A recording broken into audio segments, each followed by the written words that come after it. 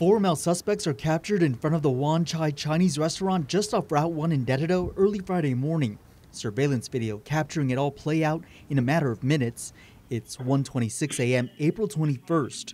The first suspect seen wearing a black bandana walks off screen before two others standing at the front door of the restaurant try to figure out how to get inside. About a minute into the recording, three suspects are seen along with the man in the bandana holding a concrete block.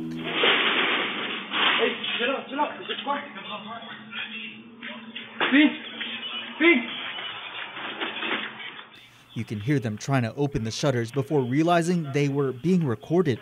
But that doesn't scare them off. Two of the suspects wearing hooded sweatshirts grab the block and head to the front door.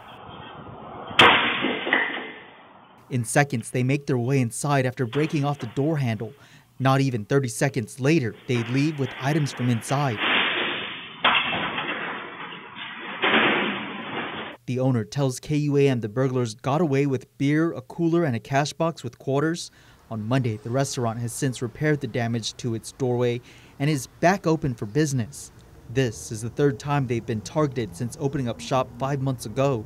In the first incident, a brazen thief walked in during operating hours, snatching and grabbing the tip jar. In a second incident, a burglar broke in through the back entrance. The latest burglary has since been reported to Guam police as the four suspects remain on the run. Anyone with information is asked to call GPD dispatch at 671-475-8615 through 17.